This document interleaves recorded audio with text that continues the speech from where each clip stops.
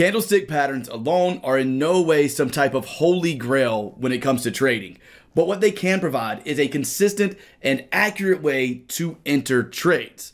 So with that being the case, what I want to do today is share with you one of my favorite candlestick patterns. This is one of the patterns that I will use to actually press the buy or sell button. Whenever I see this pattern, I know it's time for me to enter a trade. So what I'm going to do first is show you a live trade I'm in on the Canada yen using this candlestick pattern. Then we'll go over the rules for the candlestick pattern itself. We'll take a look at a few strategy ideas that you can use with this candlestick pattern and a few other tips and tricks so that by the end of this video, you will have one of the accurate and rules-based candlestick pattern formations that I personally use to enter trades. So if that sounds good, go ahead and click that like button for me. Go ahead and subscribe if you are new, and I'll see you after the intro and disclaimer.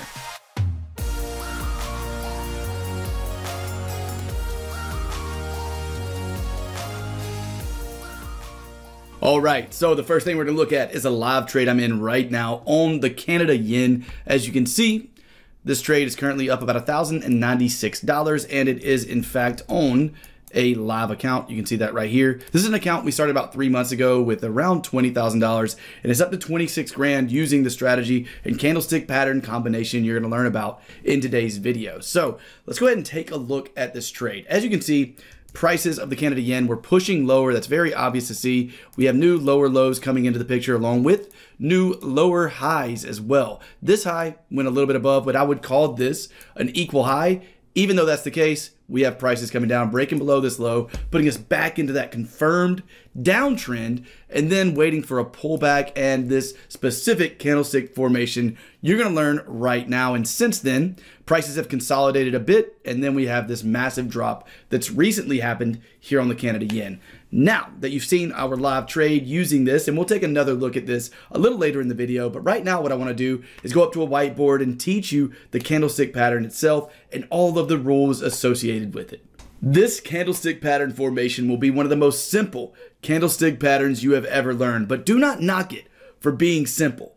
The reason this candlestick pattern works so well is one, it gives you a consistent set of rules you can follow while trading when it comes to why you actually press that buy or sell button to enter a trade. And two, it is an extremely logical pattern that shows you buying or selling pressure by looking for what is called close above and below candlestick patterns. So as you can see, we have a couple of examples here on the chart. The first thing we'll take a look at is a bullish example of this pattern. This pattern consists of nothing more than the close above a previous high of a previous candle.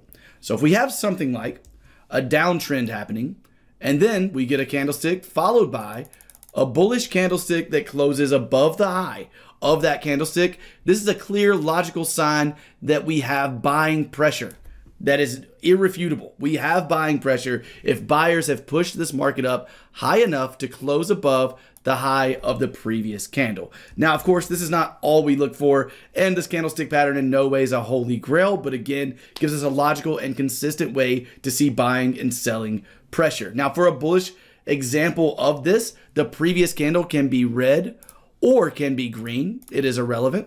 If it's green, this would look a little more like so. We would have the open of the candle being there at the top of the candle, but irregardless, we would still need to see that this candle closes above the high of our previous candle. As long as we have that in some way, shape, or form, in some fashion, then we have a bullish close above candle. Let's go ahead and take a look at the bearish example of this. It should be really simple. We're just flipping it upside down. For a bearish example of this, you may see something like an uptrend, and a clear sign that this uptrend could possibly be coming to an end would be a swing high followed by a close below the previous low of that candle. So this candle followed by a close, the bottom of our body, the close of a red candle that's below the low of this candle would be the bearish close below candle. Now, just as with the bullish formation, this candle could also be red. So if that was the case, it would look a little more like this. And then we would have our red candle opening at the bottom of that. And as long as in some way, shape, or form, or in some fashion, we have the close of a candle below the low of its previous candle, that is a sign of selling pressure. And with these rules in place, it's also a consistent way to enter the market in a selling or buying situation. Now, there are a few nuances that actually make this into an accurate way to trade. And I'm going to discuss those with you as we go down and look at the Canada yen trade right now. So the first nuance to this full strategy and how I use this candlestick pattern formation is I really like to use this formation in trending markets. What I mean by that, and I'm going to give you the full rules for this, is that I want to see if I'm looking for a bearish trade like we have on the chart, prices making new lows, and not only that, I'm actually trying to capture the top of the pullback. I want to capture the very top of the pullback being literally the candle that makes the swing high of the pullback. So what I mean by that is here we have prices pushing down. We have our first condition met. We're making new lows. That's perfectly fine. Well, what I want to capture as we create this pullback is I want the candle I enter on to either be the swing high and then also be a close below candle like this, or to be directly after the swing high and be a close below candle like this. Either one of those is completely fine. Pretend this wick isn't higher than this one at the moment, but either one of those would be completely fine. For a bearish trade, it needs to either be the swing high of the pullback or directly follow the swing high of the pullback. Let's see what we get here on the Canada yen. If we press forward once, you can see that this candle right here is in fact the swing high of the pullback from the previous lowest swing low. So we have our new swing low. As we get this pullback, we want our close below candle to either be the swing high or directly follow the swing high of the pullback for a bearish trade. This is something I've seen to provide a lot of accuracy using this candlestick pattern formation. And in this case, it provided a lot of accuracy here on this trade. And this is also a trade that I did send out to all members of the TTC Forex University. I will put a screenshot of that email analysis to the left side of your screen. If you're interested in learning the details of the university, you can go to www.ttcfxuniversity.com or click the top link in the description. If not, that's completely fine. Let's go ahead and take a look at how this trade has played out so far, which you already know because you've already seen it. But as you can see, we played around and consolidated a decent amount here around our entry before finally that big fall that we've seen here on the Canada yen recently. So this trade not only is a good example of the bearish criteria met for a close below candlestick pattern formation, but also a good example of the nuance rule being that my entry needs to be the top of the pullback in a bearish trade. Let's now go take a look at an example of a bullish trade of using this candlestick pattern formation. On the chart right now, which direction is price trending?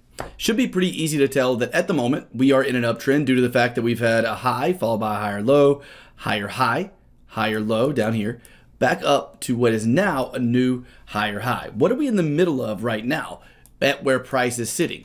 This is the middle of a pullback. Remember, the rules for this candlestick pattern entry, we're looking for a bullish version, which means a close above, but we also need either that candle to be the swing low of the pullback, meaning, I'll zoom in to make this easier to see, as we're pulling back, we would want our close below candle, our close above candle to be right after the swing low, which would be a close above of this candle, or to be the swing low itself. So right now, that's what we're waiting on in this specific situation. Let's go ahead and move the market forward just a bit. Do we get that here? No, we just get a new swing low. So now we have a swing low candle, but this candle did not close above the previous candle. Therefore, we don't have a valid pattern, do we? No, we do not. Let's go ahead and move the market forward once more. And now what do you notice? Would this be a valid close above candle? Hopefully you said yes. Although this candle is green, it is in fact the swing low of the pullback, and the very next candle after that swing low is a close above candle. So this is exactly what I'd be looking for in the case of a bullish close above candle, because the nuance rule being I need this candle, the close above, to happen at or right after the swing low. So when I say at the swing low, this is what that would look like. That would mean that the close above candle itself, I'm trying to draw that as straight as I can, the close above candle itself was the swing low of the pullback.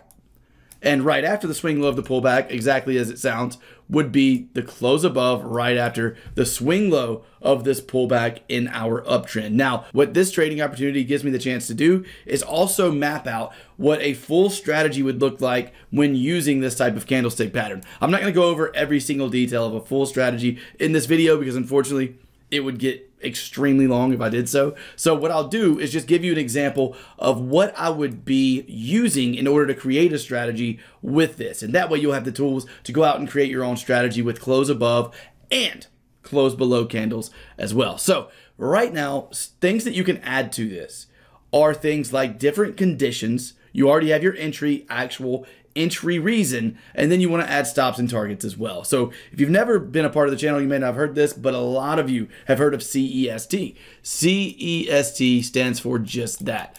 That stands for conditions, meaning, are we looking for price to be in an uptrend? Are we looking for price to come back to a level of structure? Are we looking for areas of value, indicators being overbought and oversold? Are we looking for breakouts? And then we're going to be looking at entries after all of those conditions are met. So we have a certain amount of conditions followed by the actual entry, which is, hey, why am I pressing the button? Why am I pressing buy? Is it because of a candlestick pattern like we're talking about here? Well, in this case, yes, it is. The entry in this case being that close above candle. And we'll go over just examples of stops and targets.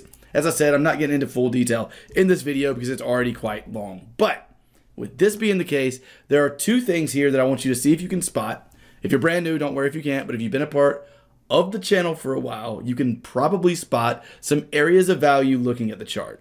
By the way, the red line you see is the 20 EMA. So if you've watched any of our videos on moving averages, then you know that the 20 EMA can act as an area of value for currency pairs. It can act as a level of support and as a level of resistance in specific situations. And when you combine that with something else like structure, as in the previous level of resistance that was just broken by price, which is now likely to become support. When you combine those factors together, you end up with the confluence you need for a candlestick pattern to become accurate, to become a profitable strategy, to become something that can give you an edge over the market. And that's exactly what we're looking for. So in this case, the way I would build out this strategy would be something like, I'm waiting for a price to create a new high.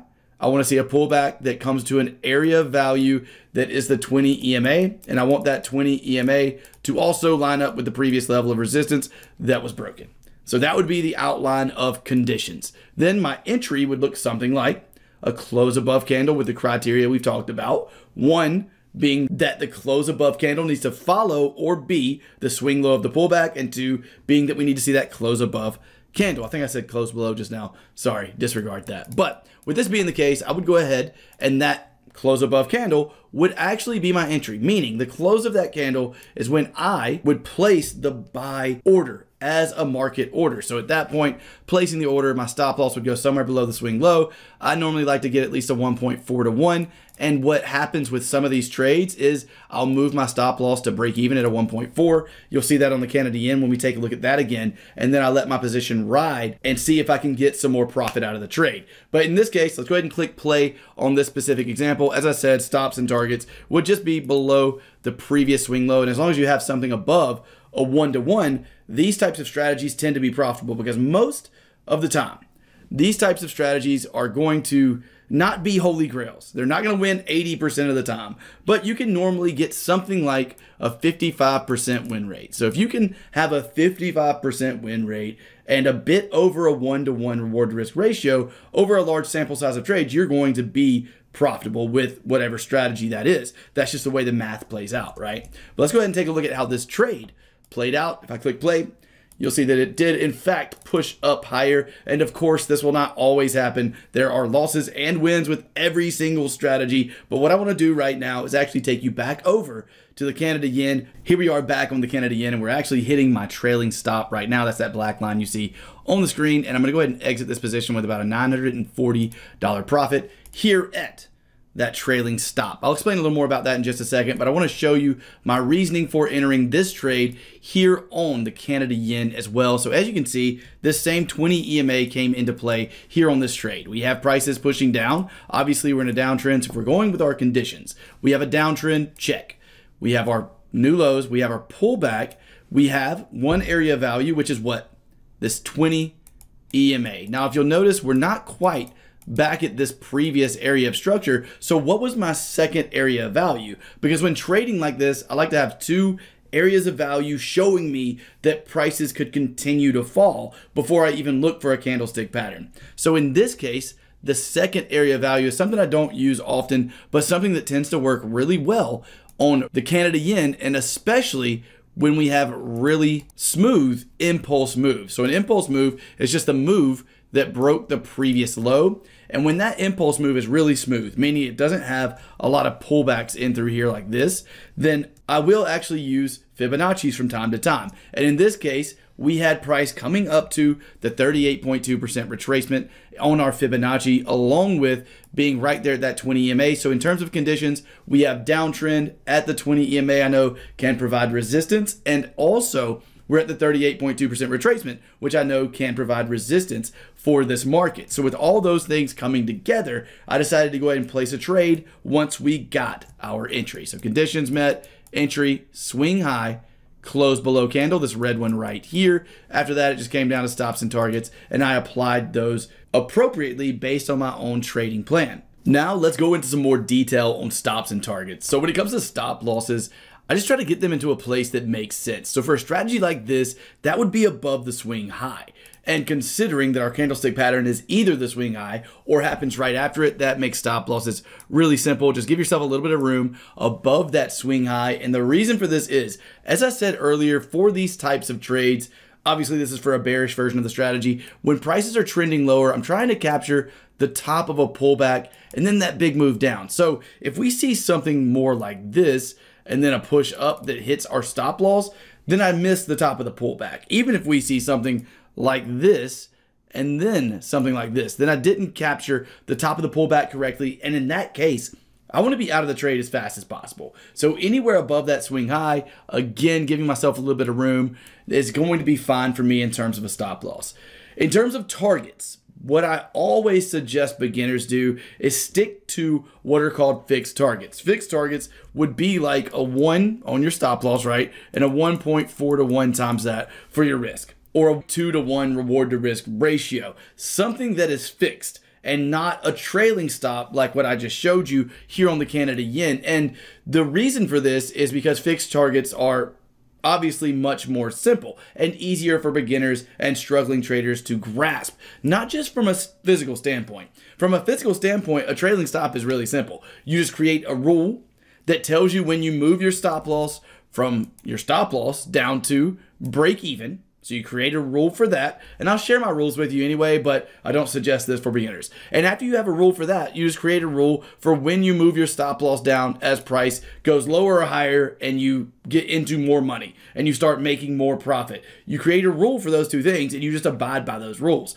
That's as simple as trailing stops are from a physical standpoint. But the really difficult part about using trailing stops is the emotions. If you're not dialed in on your trading psychology, you're not going to be able to use trailing stops effectively. To give you an example of this, beginners tend to make the awful mistake of marrying a trade that should only be a one-night stand. Let me explain what I mean by that. I don't know if you've ever been in a relationship where you get into the relationship and then you stay in the relationship even though you're seeing things that you don't like about the other person. You stay in the relationship even longer until eventually you just don't like the other person, but you're so invested that you stay in the relationship anyway. And eventually when you've had all you can take, you end up breaking up with that person, right?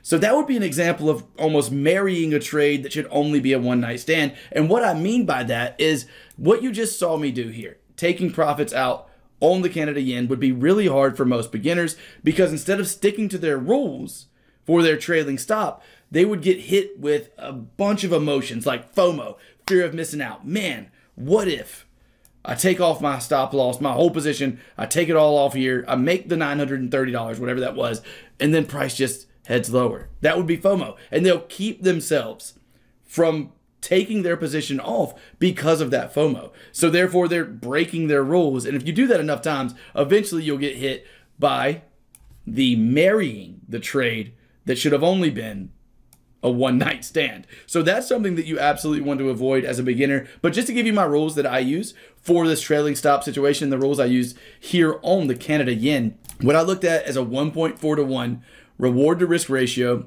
And at that point, whenever I get there, right there's a 1.4. At the 1.4 to 1 reward to risk ratio area, which wasn't hit until way over here. But once it was hit, once I saw that candle hit it right over here, I moved my stop loss to break even to ensure that I wasn't going to lose any more money. And then after I get to a 3 to 1, which was somewhere around right there in that area, I just moved my stop loss down to just above the previous candle high. And I only do the previous low. This is going to kind of be confusing, especially for beginners, but the candle that I'm looking at is the low, and then I'm moving right above this high. So this candle, I wouldn't actually move down to here, but when I get a new low, then I'm moving just above the high of that new low. As I said, that's a lot more complicated than I normally like to get into here on YouTube, but I wanted to give you an idea of how I use things like trailing stops and how I actually trailed the stop here on this Canada yen trade. And as I said, I would actually just suggest any new or struggling traders stick to a fixed reward to risk ratio, whatever type of reward to risk ratio you would like. Speaking of reward to risk ratio, a big problem I see most traders have with reward to risk ratio is just seeing it as a number. For example, if you had something like a 4 to 1 and 4 being your reward, 1 being your risk, that would be a pretty nice reward to risk ratio, right? And that sounds great. But just seeing this as two numbers is the wrong way to look at it. You need to look at it from a logical standpoint and ask yourself the question of, am I willing to risk blank to make blank? Let me explain. If I have a 4 to 1 reward to risk ratio, let's say right here is that 4 to 1, and my 1 is $100. So I have a $100 stop loss. What would that mean? That would mean I would have a $400 reward, right? The question I would need to ask myself before placing this trade is, based on this specific trading opportunity, do I believe in it so much that I'm willing to risk and or possibly lose $100 for the possibility of making $400?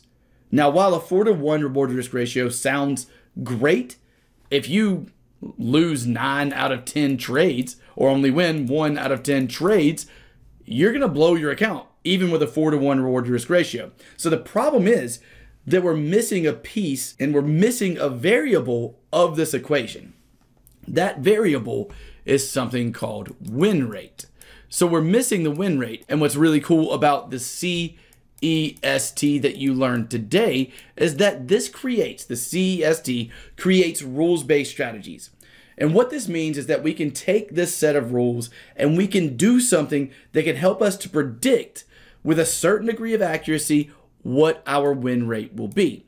Now, of course, there's nothing set in stone in trading, but back testing is a way that we can predict this win rate with a certain degree of accuracy. So what we can do is take these rules, this strategy we've created with CEST, we can look back through historic data over a large sample size, and that can show us what the likely future will hold based on this specific set of rules and the specific strategy. So let's say we come away with something that's 40% accurate and gives this 4 to 1 reward risk ratio. Now we're making a much more intelligent trading decision because we took the opportunity to go back test and figure out the statistics of our strategy and figure out this predictable win rate. And we do all that through the process of backtesting rules-based strategies. So if all of that sounds good and you'd like to learn more and invest in your future as a trader, then we would love to have you aboard in the TTC Forex University. This is a full university-style course that will teach you everything I've learned in the past decade of my own trading experience in a step-by-step